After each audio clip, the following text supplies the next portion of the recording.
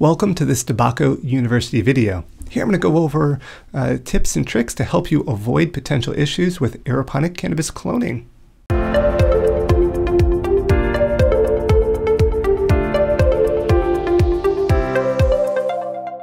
All right, if you've tried an aeroponic cloner and didn't have great success, you may have fallen into one of these issues. If you are looking at starting with aeroponic cloning, hopefully this will help you avoid potential issues early on.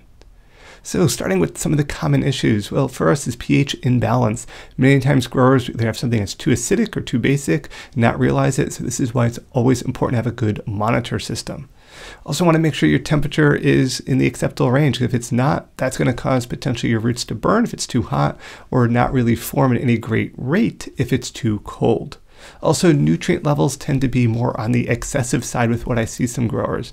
Everyone has their own kind of gauge or idea. I would first start with any solutions you're adding to definitely follow the manufacturer's recommendations, or even go less, do not go more.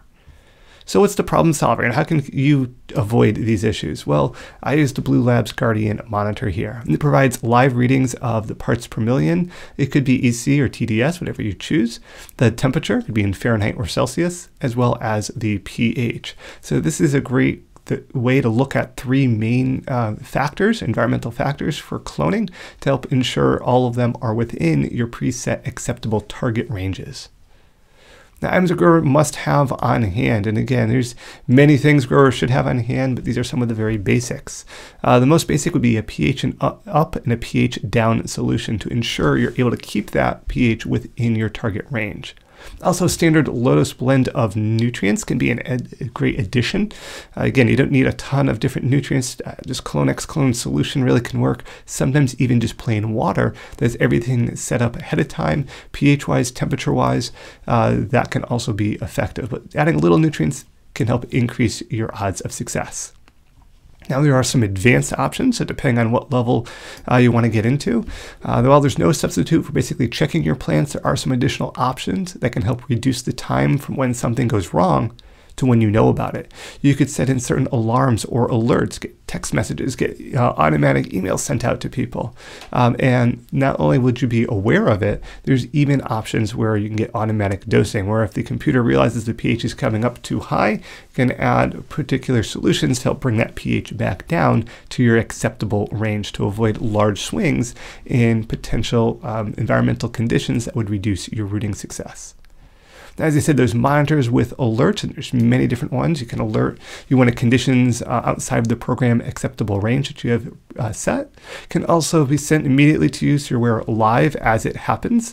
So you can be right there and hopefully offer a correction point with the minimal duration of time. This can also allow you to correct the issue with minimal time stress on the plants. And again, the whole goal here is to maximize your rooting. Now there's also, as I mentioned, there's automatic dosing solutions here, where for high-end operations, the ranges can be set and monitor can be connected to an automatic dose injector, where it can kind of work automatically. Where the environmental condition becomes out of the acceptable range, the computer can automatically correct it with little or no input from the grower once the conditions are set up by the grower. This is a hands-free approach and is ideal for large-scale operations. Now we're looking here at some callus formation. So the formation of callus can be an indication that something is not quite right. An initial small callus may be followed quickly by the root formation, so don't think immediately when you see callus something's going wrong. But if you're getting an increase in the size of the callus without roots, that can be an indication. With large callus, grower needs to check the environmental conditions the plants are in to hopefully ensure that the pH, nutrients, and temperature are all in the correct ranges. And that provided you with just an indication of the ranges that I use.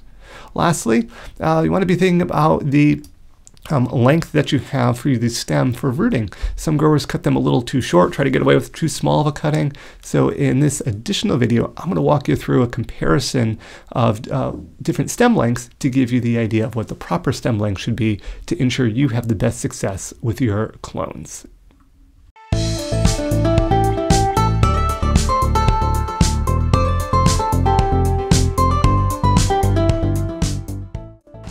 So if we look at our cannabis clones here, we'll notice that this one has a very turgid leaf, very upright, very how it should look.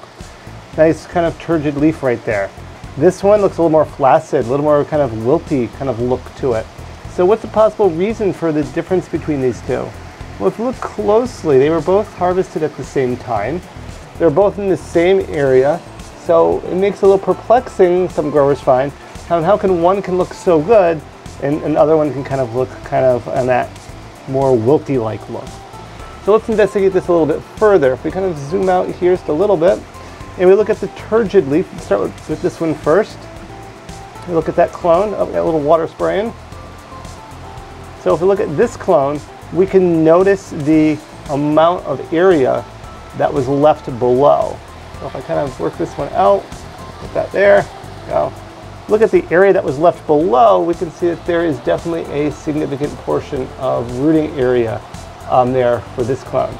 Look at the wilty one, if we compare that one right next to it, we can clearly see that there is a difference between those two. So if we kind of go up and look a little bit here, over on this side. So here we're looking at the difference between these two, the rooting area.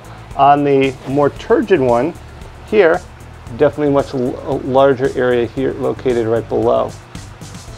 Compared to the one that is definitely more flaccid or more wilty, we can clearly see that this one has a much less area to root in.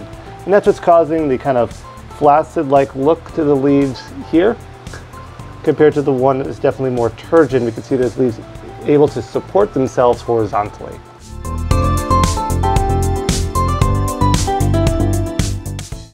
So we clearly see this plant has an adequate area down here for rooting. And this is why these leaves are a lot more turgid, able to support itself. Still hasn't rooted yet, but definitely looks much better overall.